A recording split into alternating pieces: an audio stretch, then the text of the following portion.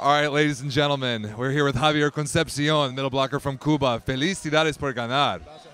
Very, very impressive. Look this crowd, all the fans, just incredible.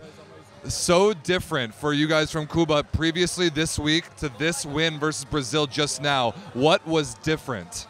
I think that more than confidence is it's our level, you know, because I think that we didn't find our level during these 3 matches before, and this is the reason because I think that we lose. But in this game, we just find our level. We say to ourselves individually, like, guys, we need to play as usual, you know, nothing different. We don't need to change any movement, any tactic. We need the only thing that we need is find our level and try to play as always, nothing more. This Brazil versus Cuba is truly a great matchup, a great rivalry, thinking all the way back to 2010, but last year at the World Championship as well. How good does it feel to beat that team? It's amazing. Like you know, it's like we are very similar in the physicality. You know, we jump a lot. We can hit the ball like really hard. And when you have this kind of matches, it's like the smartest player, the smartest team is the winner. You know, because when you have the similar skills, I don't know. It's you need to think a little bit more and try to play with the head. You know.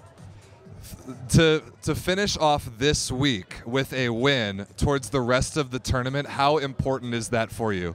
I think that it's really important because like this we can be sure that we can give more in the court. We can giving our best, trying to play, like I said before, as usual, doing nothing different. Sometimes you need to change the tactic, but it doesn't matter.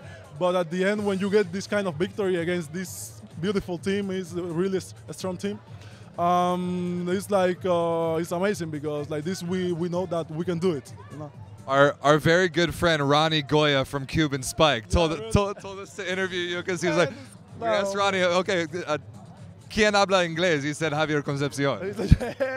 He told me the same. He sent me a message. He told me, man, I sent a message to the guys that try to make the interview to you because you are the only one that speaks English in the team. But we speak a lot during all this week. As you know, he speaks sometimes good, sometimes bad about everything. So I don't care. The guy's nice. He's my friend. We love Ronnie. We love Ronnie.